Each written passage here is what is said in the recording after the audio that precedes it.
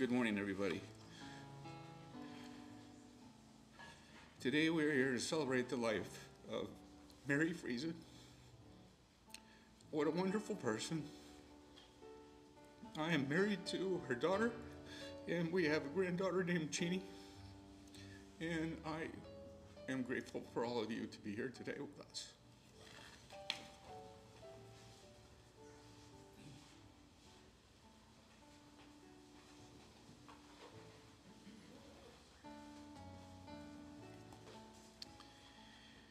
Good morning. I invite us all to bow for an opening prayer.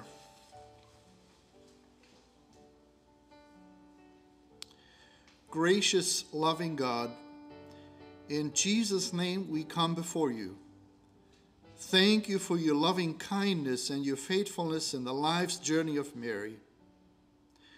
We thank you that you called her home at the right time. For us, sometimes the time didn't seem right, but your time is always right. Mary has fought the good fight. She has finished the race and has kept faith. Now she claims the crown of righteousness, which you had reserved for her. And that is the promise you have given to each one of us who believe in you, gracious God, and who trust in Jesus as our Savior. Now give us freedom to remember a life well lived and express the joy of resurrection hope and share stories about our experiences with Mary. Bless Betty Ann, Heidi, and the extended family today as we celebrate Mary's life and as we worship you, her Savior and Lord, and our Savior and Lord Jesus Christ. In Jesus' name, we pray with thanksgiving. Amen. You all have a bulletin, and we follow the program as we have in the bulletin.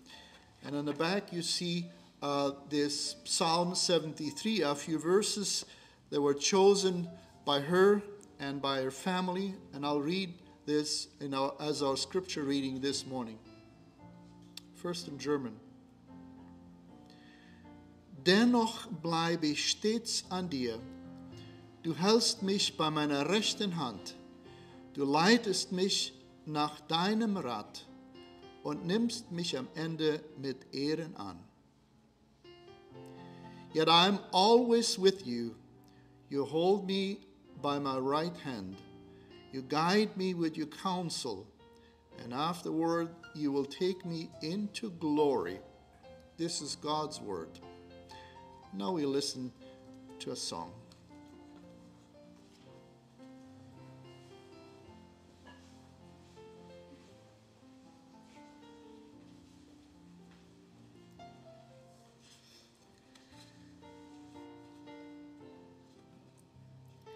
Somewhere over the rainbow, way up high, there's a land that I heard of once in a lullaby.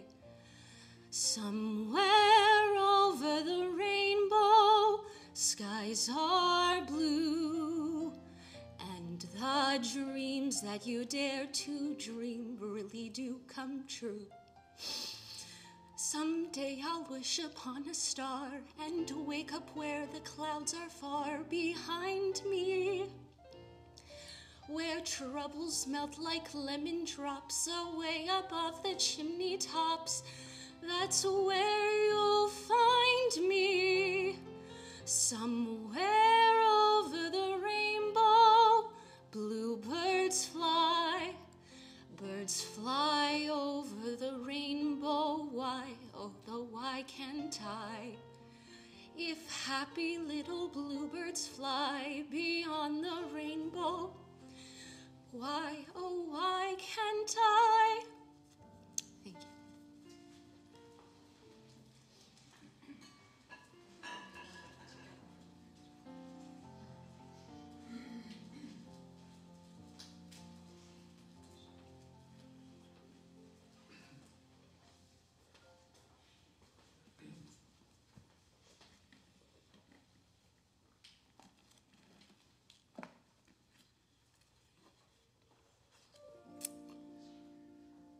Heute müssen wir Abschied nehmen. Betty Ann und Heidi nehmen Abschied von ihrer Mutter. Mehrere von uns nehmen Abschied von unserer Tante. Und andere Verwandte und Freunde nehmen Abschied von einem lieben Menschen. Sie hat diesen herrlichen Wechsel gemacht aus dem Tränental in die herrliche Ewigkeit. Und deshalb trauern wir nicht so wie die, die keine Hoffnung haben. Wir schauen zurück auf ein Leben von 97 Jahren. Die Verstorbene hat einen siegreichen Glaubenskampf gekämpft. Sie hat ihren Lauf im Glauben abgeschlossen und folgedessen wird ihr beigelegt die Krone des Lebens, die Krone der Gerechtigkeit. Christus war ihr Leben und jetzt war das Sterben für sie ein großer Gewinn. Sie sieht jetzt, was sie geglaubt hat. Nur noch viel schöner, als wir Menschen es uns vorstellen können. Die Bibel sagt uns, wie schön es im Himmel ist, aber nicht wie wirklich schön. Der liebe Gott will uns alle überraschen, wenn wir dort oben ankommen. Das hat er sich vorbehalten. Tante Mary, so sagten wir immer zu ihr, die haben wir oft besucht, als Onkel Jakob noch lebte, ganz besonders öfters. Und auch als sie schon allein war, als Onkel Jakob schon gestorben war, haben wir sie oft besucht und haben gute Gemeinschaft mit ihr gehabt. Tante Mary hat unter dem Schirm des Höchsten gelebt. So wie es im 91. Psalm geschrieben steht. Wer unter dem Schirm des Höchsten sitzt und unter dem Schatten des Allmächtigen bleibt, der spricht zu dem Herrn, meine Zuversicht und meine Burg, mein Gott, auf den ich hoffe. Und dieser Psalm ist von Trost und Zuversicht durchdrungen. Die Überschrift über diesen Psalm lautet Schutz des allmächtigen Gottes unter allen Gefahren. Wir sind ja alle immer wieder Gefahren ausgesetzt, gegen die wir uns selbst nicht wehren können. Und deshalb suchen wir Hilfe. Und wir, die wir an Gott glauben, suchen unsere Hilfe bei ihm, bei dem, der Himmel und Erde gemacht hat. Und dann haben wir die stärkste Macht auf unserer Seite. Der uns durch unser ganzes Leben begleitet mit seiner Liebe durch Jesus uns offenbart. Jesus war Heiland und Erlöser für die Verstorbene. In Johannes 14 lesen wir die bekannten Worte im ersten 2 Verse. Und er sprach zu seinen Jüngern, und heute sagt Jesus das zu uns allen, euer Herz erschrecke nicht. Ihr glaubet an Gott und glaubet an mich. In meines Vaters Hause sind viele Wohnungen. Und wenn es nicht so wäre, so wollte ich zu euch sagen, ich gehe hin, euch die Stätte zu bereiten. Und wenn ich hingehe, euch die Stätte zu bereiten, so will ich wiederkommen und euch zu mir nehmen, auf dass ihr seid, wo ich bin.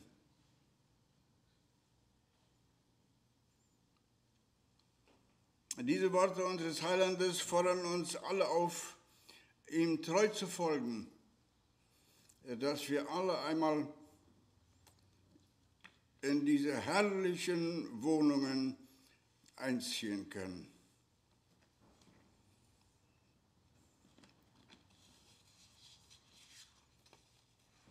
Ich habe noch einen Gruß aus Deutschland.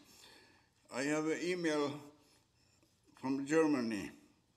Aunt Mary spent some time with her cousin Hans and Heinrich Wiens in Germany when she went there for a visit. The daughter of Hans Wiens and her husband, Jelena and Heinrich Peters from Bad Dreiburg, and the daughter and Heinrich Wiens with her husband, Lina and Peter Martens from Rothenburg, are sending heartfelt condolences to Betty Ann, Heidi and family, and Dennis and family.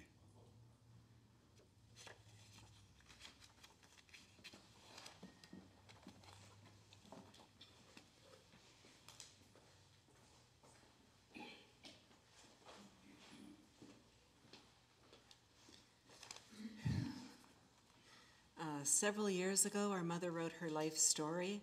I'd like to read it to you in her own words. I was born on May 25th, 1925, in Samara, Russia.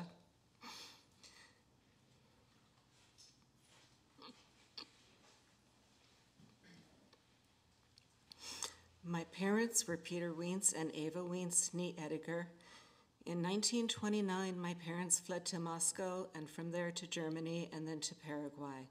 In Germany, my younger brother and I were very sick. My brother, who was always healthy, died, while I, who was always sickly, lived. His death left a lasting impression. In Paraguay, we settled in the village of Lichtfeld, and that's where I spent my childhood and school years. Dr. John Schmidt and his wife Clara opened a nursing school in Philadelphia, which I was able to start attending in 1946. That same year, I was baptized by Pastor Gerhard Giesbrecht and became a member of the Mennonite Brethren Church. I had accepted Jesus as my Savior when I was 13 years old. For God so loved the world that he gave his one and only Son, that whoever believes in him shall not perish but have eternal life. John 3:16. In 1947, with the help of Dr. and Mrs. Schmidt, I received a stipend to further my studies in the United States. I learned English at the Tabor College Academy in Hillsborough, Kansas, and then attended the 3-year nursing school at Bethel Deaconess Hospital in Newton, Kansas. In 1952, I returned to Paraguay and worked in the hospital in the colony Friesland and the Baptist Mission Hospital in Asuncion. In 1959, I came to BC, Canada, where my sister and her family lived. In the same year, on October 24th, I married Jacob Friesen at the MB Church in Clarebrook. He had been living in California at the time. We had gotten to know each other during our student years in Kansas. We both grew up in Paraguay and studied in the United States. We maintained our friendship through correspondence. We spent the first 5 years of our marriage in the United States, first in Pennsylvania and in Alameda, California, where our daughter Betty Ann was born. We then moved to Bellingham, Washington, where Heidi was born. In 1965, we moved to Canada and settled in Abbotsford, BC. In 1973, 4-year-old Dennis Charles Clark became our foster son. After all 3 children were grown and had left home, Jake and I took early retirement and for 2 years did mission work through the MCC in Cuauhtémoc, Mexico. We worked with the Old Colony Mennonites, mainly working with families with disabled members and with AA groups. Wherever we lived, we found a spiritual home. In California, we belonged to the Winston Mennonite Church. When we lived in Bellingham, the Ebenezer Church in Clarebrook was founded, and we joined in 1963. We have experienced many blessings through this church. I thank God, my Savior, for the many friends we've met who've become like family. I also thank him that for 26 years I was able to work as a nurse and take care of the sick. Yet I am always with you. You hold me by the right hand. You guide me with your counsel, and afterward you will take me into glory. Psalm 73, verse 72, 23 and 24.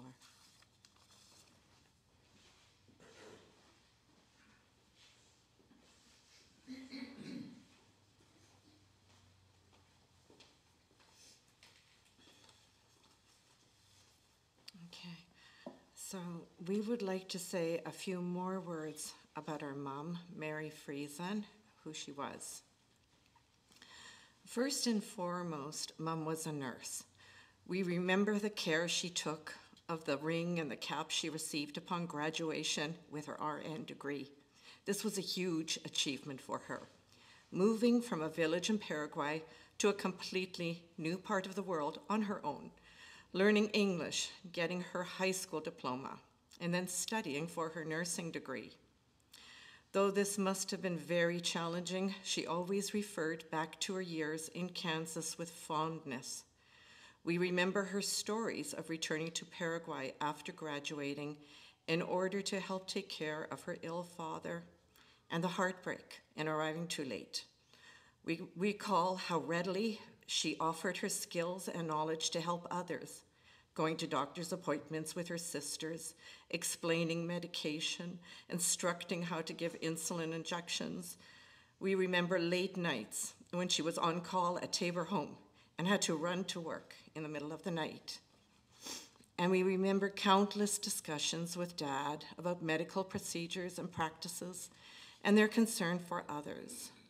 Mom really loved nursing.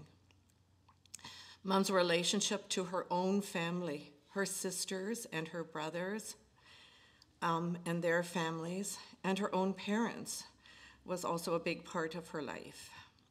Mom was very close to her own mother, my Oma, who came to live with us when she moved to Canada. She stayed in close contact over the phone with her brothers Johan and Jakob and their families. She was especially close to her 4 sisters, my Tante Greta, Tante Anna, Tante Lina, and Tante Eifa, who all eventually moved to Canada. They became very close friends, and I recall many family visits, gatherings, outings together, and evening card games.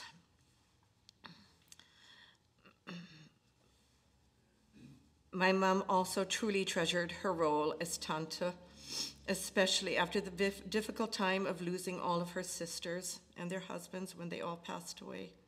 The close connections she had formed with her nieces and nephews, my cousins, was very dear to her. She was also close to the relatives on my father's side. All family was very important to her, and they all became important friends. In her 80s, after our dad had passed away, she received an astonishing phone call from Germany.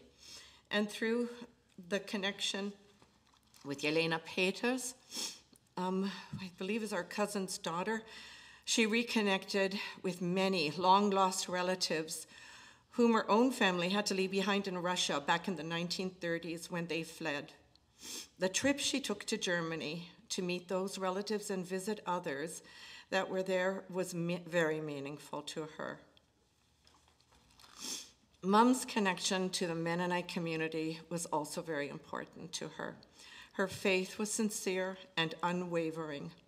Here in Canada, the Ebenezer Church provided a spiritual home and a community of friends and acquaintances.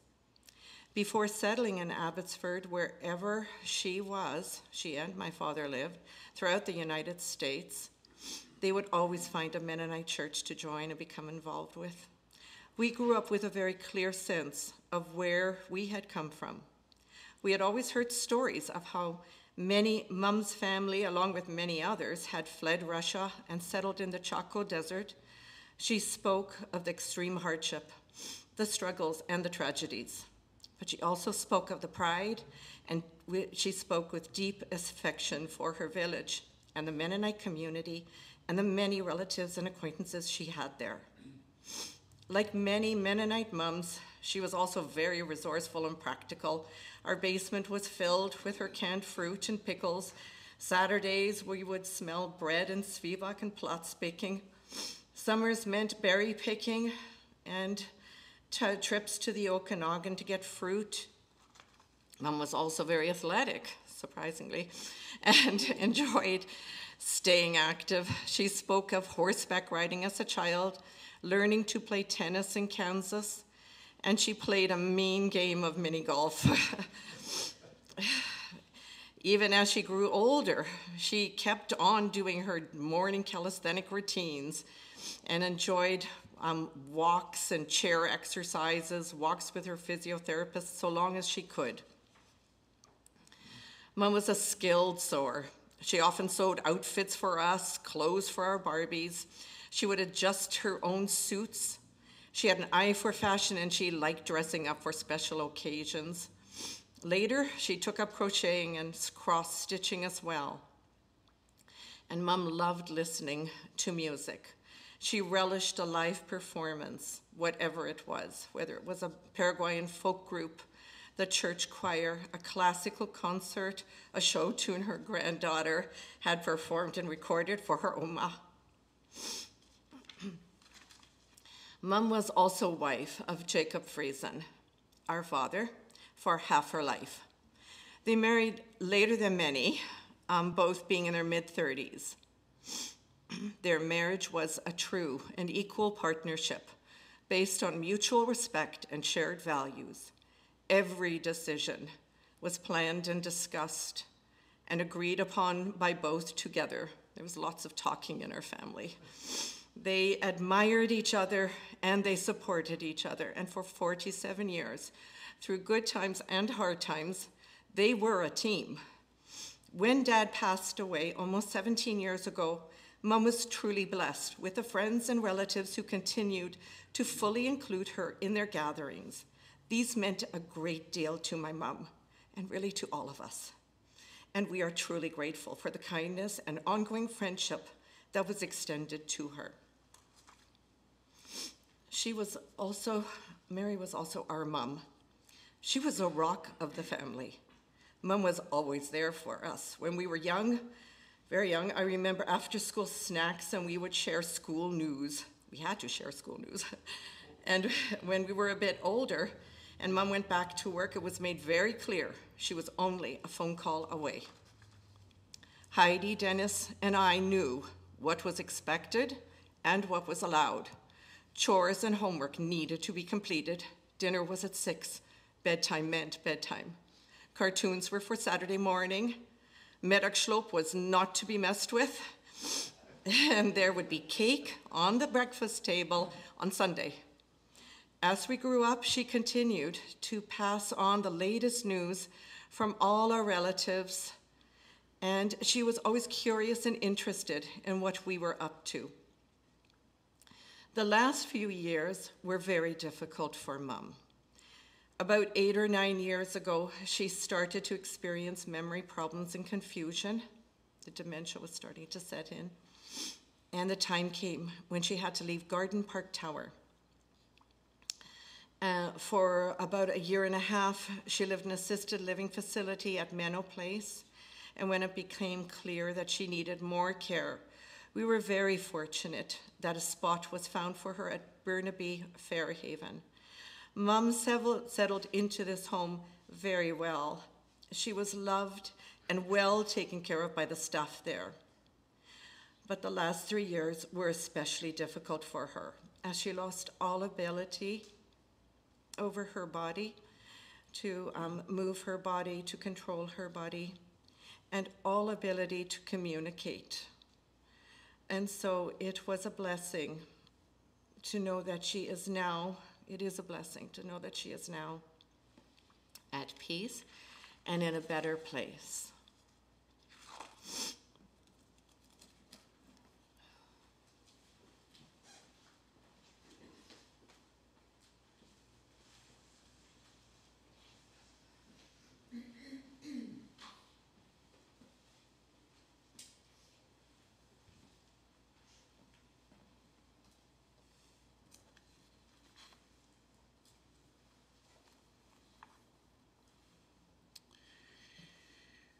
Through her life and through her writings, Mary Friesen gave us a message for today.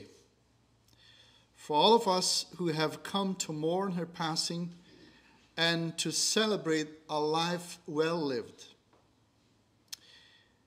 As you already heard, she chose 2 verses from Psalm 73 as they were read to you already, and as you heard it from the life story, and you have it in the back of your bulletin. Psalm 73 is a testimony of a person who believed in God of creation and who remained faithful to God to the very end. The testimony begins like most of the 150 psalms we have in our Bible. Everything is smooth sailing for God's people. But then we experience in life trouble and pain and illness and injustice and sometimes unfair treatment. And we begin to ask ourselves, why does one person has to suffer so much more than the other person? So many who do not care about God and who do not care about people seem to enjoy a good life, everyday sunshine. Why did Mary, our beloved church member, your mother and your Oma, had to care for your father for so many years as he suffered because of cancer? And why did she have to lose him so early in her life? And then why did she have to experience this illness that took everything from her?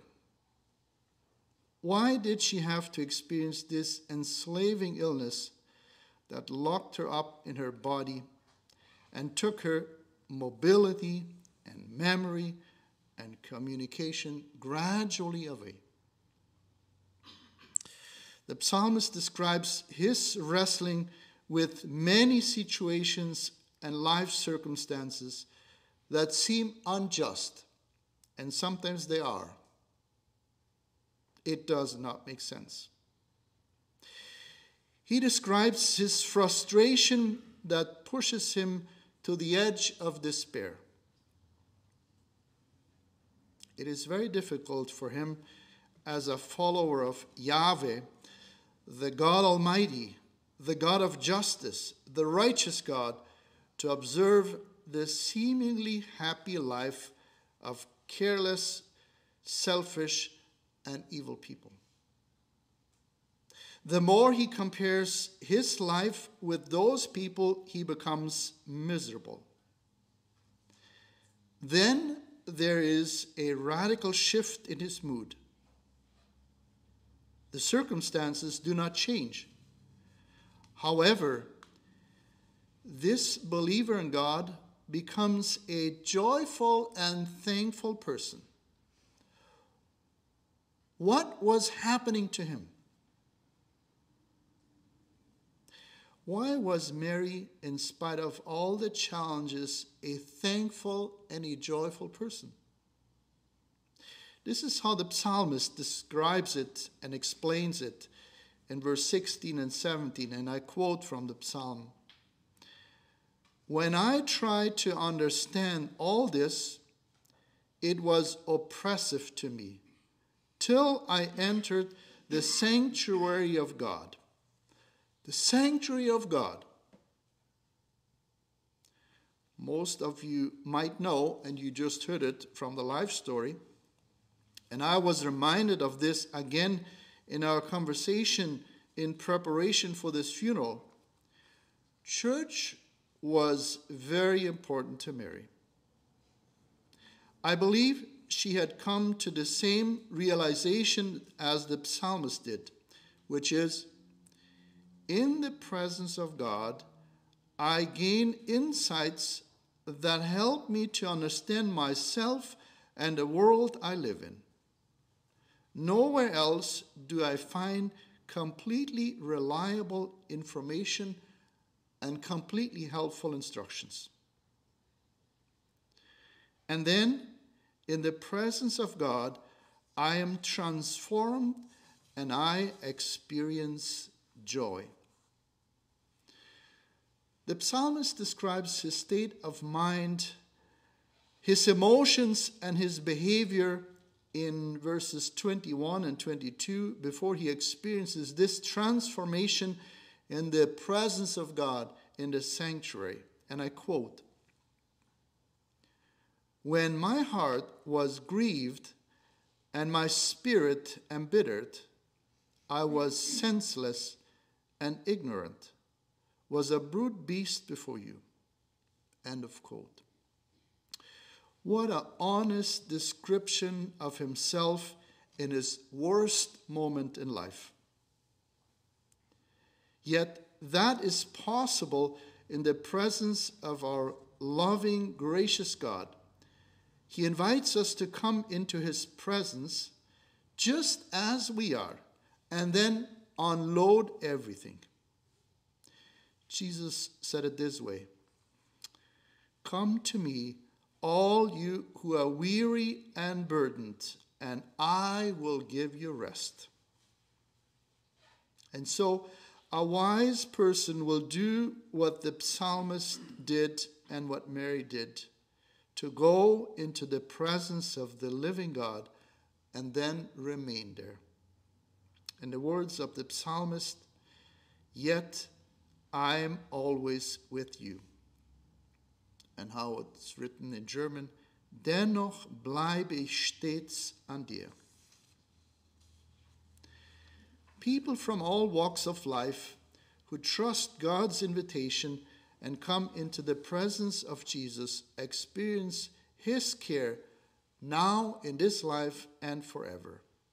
In the words of the psalmist, "You hold me by my right hand," meaning God gives us honor and respect and sustains us. "You guide me with your counsel," meaning God coaches us with divine wisdom so that we are able to avoid the pitfalls of life. And afterward, "You will take me into glory," which means in God's timing, in his timing, God ushers his children into his eternal presence. There will be no more death or illness or crying or injustice or pain. We will be transformed and receive glorified bodies like Jesus had after his resurrection. And this has happened to our dear sister, your mother. Now back to us who are here and who are listening to us through the internet. Asaph concludes his testimony in this lengthy 73 psalm by writing, and I quote, "But as for me, being near you is my happiness." Friends, the message Mary has left us through her life and her writing is this, I believe.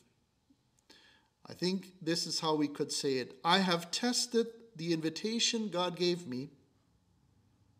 In my own life, I have experienced what Asaph wrote in Psalm 73.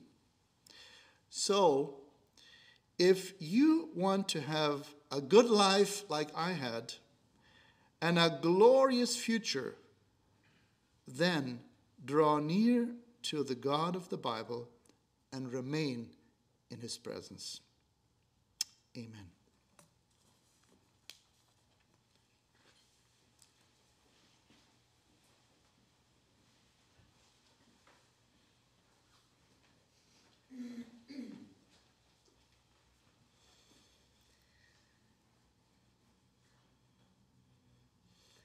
We'll meet again, don't know where, don't know when, but I know we'll meet again some sunny day. Keep smiling through, just like you always do, till the blue skies chase those dark clouds far away. And will you please say hello to the folks that I know? Tell them I won't be long. They'll be happy to know that as I saw you go, you were singing this song. We'll meet meet again. Don't know where, don't know when, but I know we'll meet again some sunny day.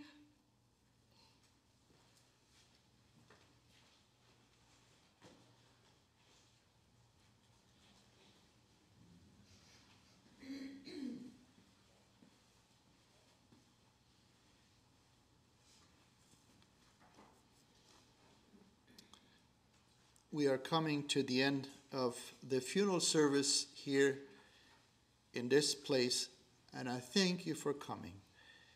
The family invites everyone to come now to the McClure Cemetery, the Mennonite Cemetery, where we have a graveside service. After the benediction, the funeral director will come up and give us the instructions. And now I invite us all to receive this benediction. Gracious God, you are the strength of all those who trust you. Wherever you lead, we want to follow you, because your ways are perfectly wise and loving. Teach us to accept the joys and sorrows of life without complaining, for you can transform every situation for our good and for your glory. Lord, keep us in your love, comfort us with your light, and guide us by your Holy Spirit. And now, family, the Lord bless you and the Lord keep you. The Lord make his face shine upon you and be gracious to you. May the Lord turn his face toward you and give you comfort, joy, and peace. Amen.